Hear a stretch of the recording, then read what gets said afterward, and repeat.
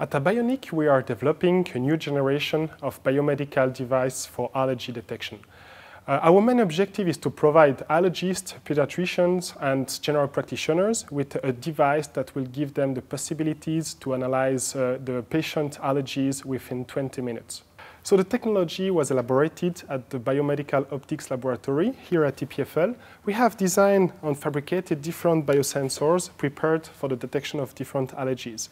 The principle of use is to pinch the fingertip of the patient, to extract a small drop of blood, and to simply place it into this kind of capsules. The liquid will flow into the sensors automatically.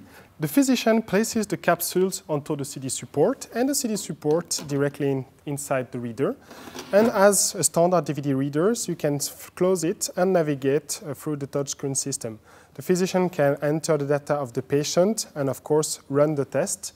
It will take approximately 20 minutes for the 10 main allergies detection.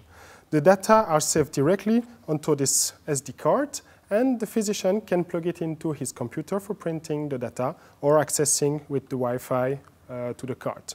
He can, in function of the profile of the patient, affine and go deeper in detail using different family of capsules, for example, food allergy capsules or grass family capsules. So we just closed the first financing round that will allow us to finish the development of the product and to go to the physicians for the first testings. We would like also to finish the industrialization to be ready for a first market penetration next year.